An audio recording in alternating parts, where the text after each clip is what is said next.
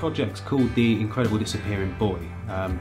It's kind of a vehicle for my songs, but it was designed to be a bit more than that.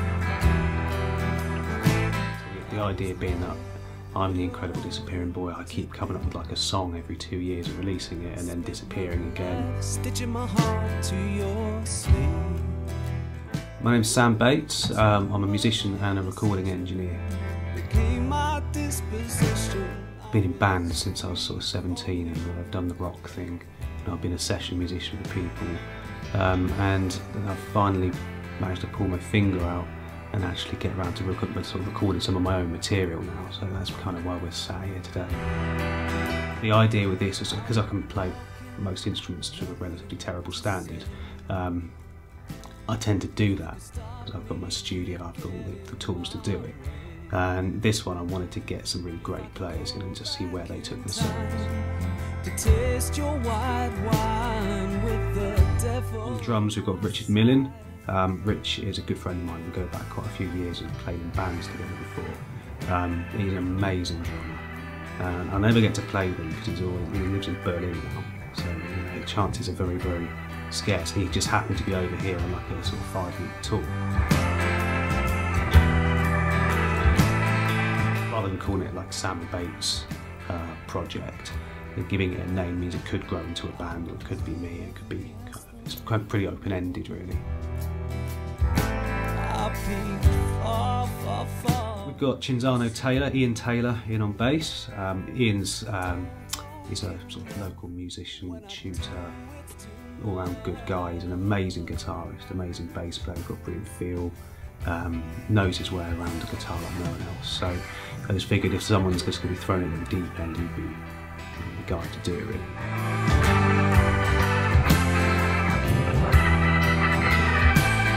I really wanted to get other musicians involved on this because everyone hears things in different ways. So whereas I might have a sort of a set idea of how a bass line should go, or a drum beat should go, or what kind of keyboard sound would be great over a certain part of the song, somebody else might just throw something out of the left field and be like, wow, that's definitely a much better idea. The Rhodes piano sort of didn't hit, so the piano came forwards and then let the Rhodes rise out the back of the piano. Yeah, that was kind of the thing I had in the head. Yeah, because that would give that kind of paddy sort of... Yeah, and then you get the piano kind of taking ownership of the chords, and then, you know, the Rhodes is sort of the thing that comes from it. That's just tailor the so piece. It feels like I'm hitting the chords a little hard for it then. You know, I think you've got to plant them to do it. Yeah, absolutely.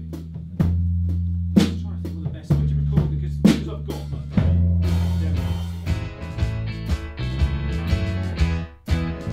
We've got John Bucket on keyboards, and he's outstandingly talented. He's an amazing keyboard player, great on guitar, brilliant bassist, he's a good composer, so it just seemed like the right man really. He's far better at doing this stuff with the piano than I am. We had a couple of horn players, so we've had Adam Wiltshire on trumpet, Amy Fry on saxophone, who both I've played with before, I've produced before. Some sensible shoes you never had to wear.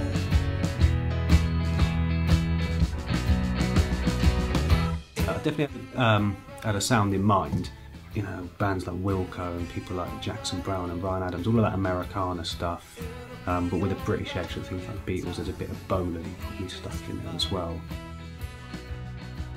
I wasn't sure if like the musicians that I brought in would have cottoned onto it. I didn't want to sort of direct them, so I wanted to sound like this. But luckily they got in, and within about 20 minutes of setting up and jamming, they just got the vibe absolutely right.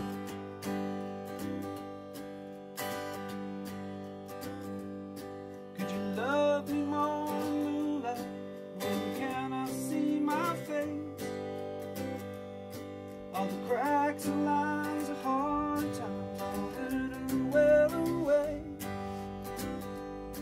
If I close my eyes and smile, it's okay.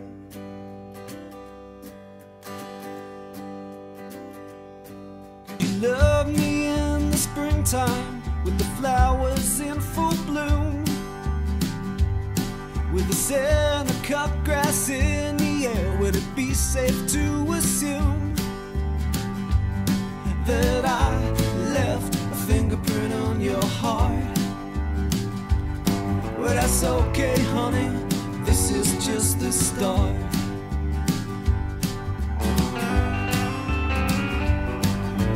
When the teeth of winter bite, it'll feel just like a kiss.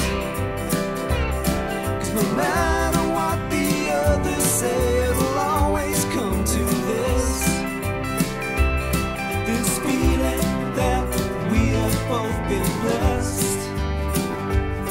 And I love you till I take my dying breath. Leave it hanging for the morning,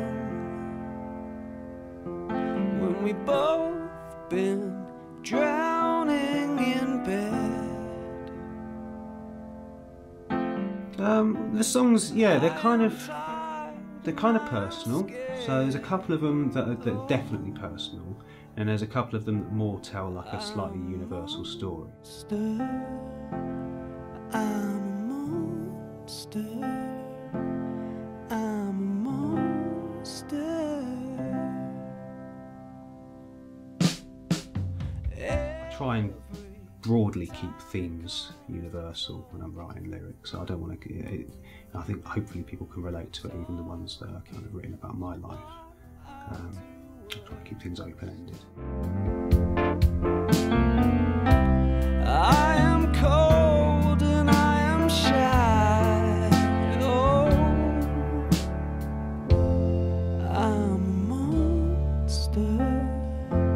I'm a monster. I'm a monster. It's been really, really nice to be in the studio working on something that I really enjoy that's actually my own, that I can take away and use at the end of it. Because as a producer, I quite often have bands in who are great, but I don't have any kind of musical say in it. I'm just kind of the guy that hits record and moves the mics around. So it's nice to actually be a musician again. So is this? Hang for the morning, when we both been drowning in bed. I'm tired, I'm scared. Oh,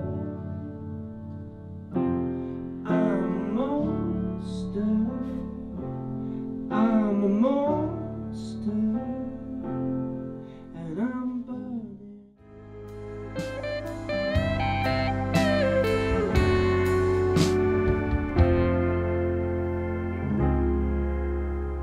I'm going to do a version, standard version, or a version that's got like extra stuff like video content, be able to download the raw files to mix if you're an audio engineer, and some extra artwork and stuff like that. So I'm quite excited about doing something a bit different with the release.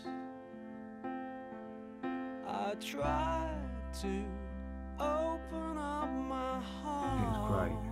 I've been grinning for days. It's been brilliant. But it's sewed up so tight, it hurts.